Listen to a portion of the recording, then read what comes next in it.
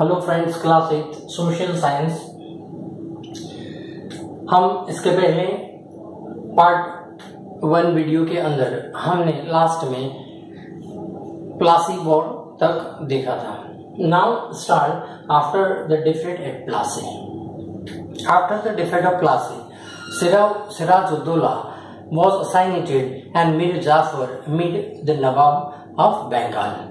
तो बंगाल का मिर जाफर नवाब बन गया। And the company was still unwilling to take over the responsibility and administration, so its prime objective was expansion of the trade if this could be done without conquest through the help of the local rulers.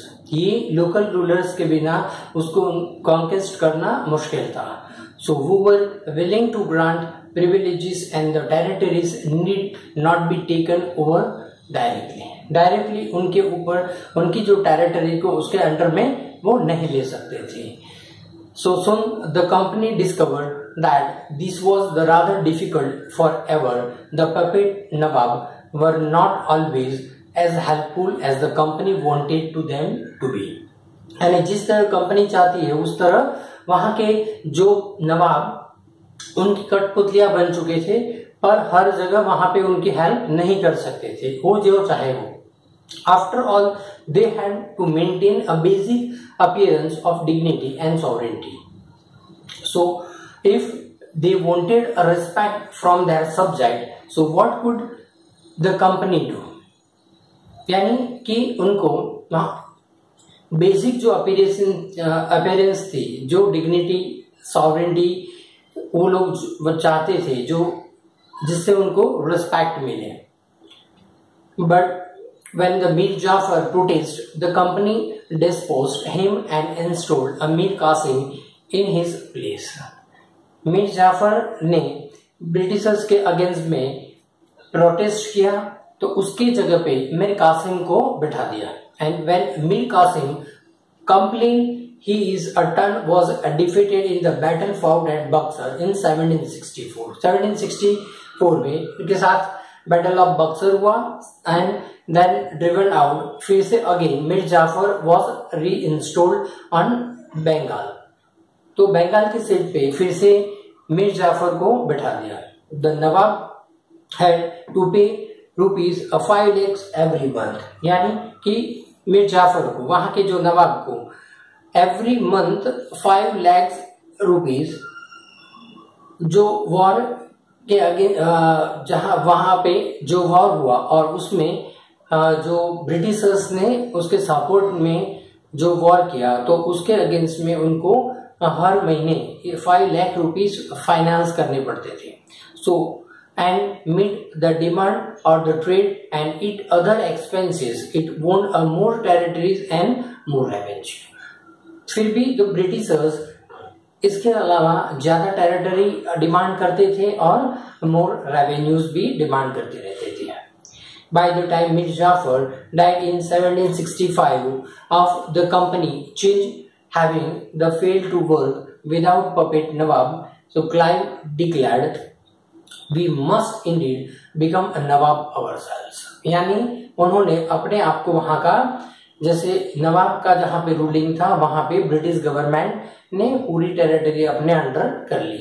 1765 में जब मीर जाफर की death हुई, after the death of Mir Jafar. Finally, 1765, Mughal emperor appointed the company Diwan of the provincial of Bengal. The Diwani allowed the company to use the vast revenue resources of Bengal. यानी पूरे बंगाल की जो revenue collection Britishers के under में, Britishers वहां पे Britishers की दीवानी सत्ता हो गई और वहां का जो रेवेन्यू कलेक्शन पावर ब्रिटिशर्स के हाथ में आ गया। So this solved a major problems that the company had earlier faced. Starting में कंपनीज को बहुत सारे प्रॉब्लम फेस करने पड़े।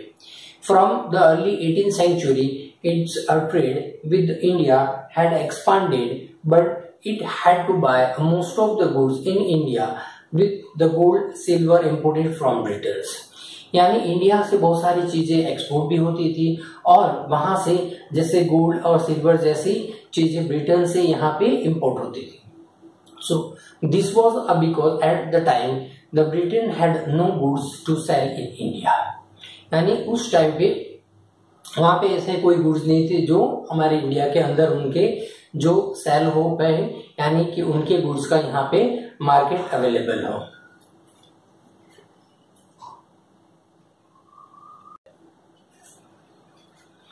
Then the outflow of the gold from the Britain slowed after the Battle of Plassey and entirely stopped after the assumption of Diwani. यानी कि जो gold का जो आउटफ्लो था ब्रिटेन से यहाँ पे जो आ रहा था, the battle of Plassey and entirely stop after the assumption of वहां की दीवानी सत्ता ब्रिटिशर्स के हाथ में आ गई, उसके बाद वो फ्लो स्टॉप हो गया. Now revenue from the India and could finance the company expenses. This revenue could be used for purchase of cotton and silk textile in India. तो जो हमारे पास से, यानी कि हमारे जो बंगाल रीजन, बिहार, बंगाल और उड़ीसा की वहाँ की जो दीवानी सत्ता उनके हाथ में आ गई और वहाँ का रेवेन्यू कलेक्शन उनके हाथ में आ गया, तो वो जो हम उससे वो इनकम होती थी उसी से ही वो हमारे पास से raw material silk, cotton, silk वगैरह उनके टेक्सटाइल इंडस्ट्रीज के लिए यहाँ रॉ मटेरियल खरीद कर ब्रिटेन एक्सपोर्ट करते थे. And maintain the company troops and meet the cost of building the company for an office at Calcutta. यानी जो उनका जो मेंटेनेंस था उनके ट्रूप का, ये सारा जो एक्सपेंसेस था वो हमारे रेवेन्यू से जाता था. Now next point, company officers become nabobs. Nabobs, what did mean the nawabs? That mean the nawabs. So it meant the course that the company acquire more power and authority. यानी जब nawabs का मतलब होता है वहां के नवाब, वहां के नवाब का पावर ब्रिटिशर्स के पास आ गया. And company acquire more power and authority, और कंपनी के पास बहुत सारी अथॉरिटीज आ गई. But it also meant something else. Each company servant begin to have vision of living like a nawabs. After the battle of Plassey, actually Nawab of Bengal were forced to give land and vast some of the money personal gift to company officers. यहाँ से वहां की जो land कि यानी कि वहाँ की जो टेरिटरीज बढ़ाने के लिए उनके पास से फोर्सफुली लैंड सबकी ले ली जाती थी और बहुत सारे अमाउंट एंड उनको ब्रिटिशर्स को गिफ्ट करने पड़ते थे. Then Robert Clive himself as an amazed a Fortune in India. He had come to Madras from England in 1743 at the age of 18 years, when in 1767 he left India. His Indian fortune was worth $4,01,102 and pounds. And interestingly, यानी कि यहाँ से जो भी हमारे जो Indian Fortune के लिए जो उन्होंने बहुत सारे जैसे $4,01,102 जो उन्होंने यहाँ से कलेक्ट कर रहे थे. When he was appointed governor of Bengal in 1764, he was asked to remove corruption in the company administration, but he was himself cross-examined in 1772.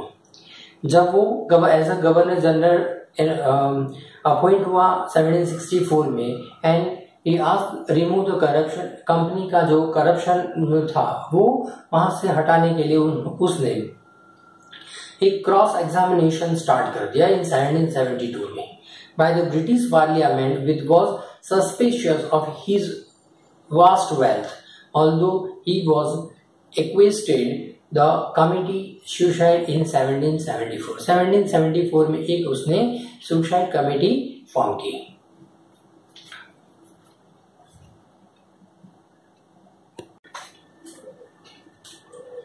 Then third point, a company rules expands. यानी company अपने rules expand करने लगी. If we analyze the process of annexation of India's states, bye east India company from 1757 से लेकर 1857 तक। बहुत सारी annexation policy Lord Wellesley जो इन अलग अलग डिफरेंट पॉलिसी से ब्रिटिश लोगों ने उनकी टेरिटरी को एक्सपांड किया था। So the company rarely launched a direct military attack on an unknown territories. Instead, it used the variety of the political, economical, diplomatic method to extend it and its influences because the annexation an Indian kingdom. After the Battle of Buxar, the company appointed resident in Indian states.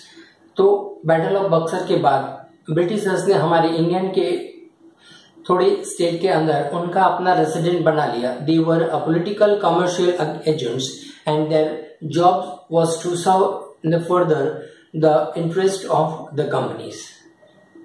Through the resident the company officers begin the interfering the internal affairs of Indian state. वो लोग हमारे Indian states के में interfere करने लगे। Then sometimes the company forced the state into subsidiary alliance. According to the term of the subsidiary alliance, Indian rulers were not allowed to have their independence. यानी subsidiary alliance के नीचे हमारे जो Indian rulers थे उनको कोई भी तरह का इंडिपेंडेंस नहीं था। यानी आर्म फोर्स यानी खुद की आर्म फोर्स रख सके, यानी कि ब्रिटिशर्स की आर्म फोर्स को अपॉइंट करना पड़ता था और उसके अंडर उसके अगेंस्ट में आर्मी ब्रिटिश की आर्मी वर्क करती थी।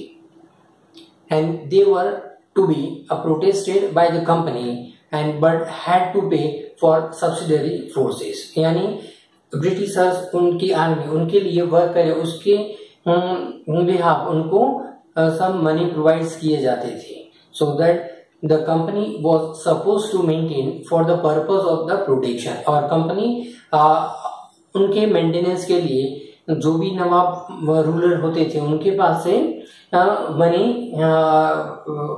जो उनकी ट्रूप्स के लिए मनी लेती थी। उसके बदले में जो उनके सोल्जरों को जो सैलरी पेज करने के लिए और यानी कि कंपनी उसकी जो वसूलात करती थी। If the Indian ruler failed to make the payment and the part of the territory was taken away the penalty। अगर इंडियन रूलर उनको पेमेंट करने में फेल होते तो उनके पास से थोड़ी टेरिटरीज उनको एज अ पेनल्टी फॉर्म में दी जाती थी। यानी कि लैंड उनको दी जाती थी। For example when Richard Wellesley was a Governor General in 1798 to 1805, the Nawab of Awadh was forced to be given over the half of the territory to the company। यानी वो पैसे न दे पाया इसलिए उसने गवर्नर जनरल को Wellesley को वो टेरिटरीज उसको गिफ्ट करना पड़ा। And the company in 1801 as he failed to pay for the subsidiary forces, Hyderabad was also forced as to territory on the similarly ground। इसी तरह हैदराबाद की भी जो टेरिटरी है वो भी ब्रिटिश के अंडर इस तरह इसके सब्सिडियरी अलायंस के अंडर में आ गई। Now the next point, Tipu Sultan the tiger of Mysore. The company reported directly military the confirmation when it saw a threat to the political and economical interest. This can be illustrated with the case of the southern Indian state of Mysore. Mysore had grown in the strength under the leadership of the Tipu Sultan। Haider Ali के बाद वो टीपू सुल्तान उसका ruler बना।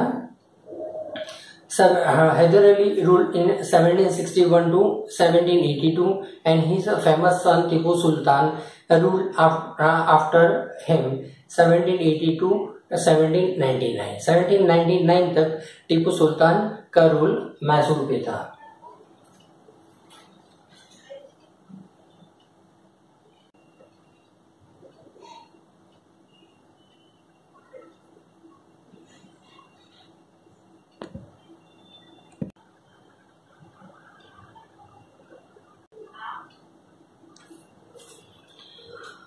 Then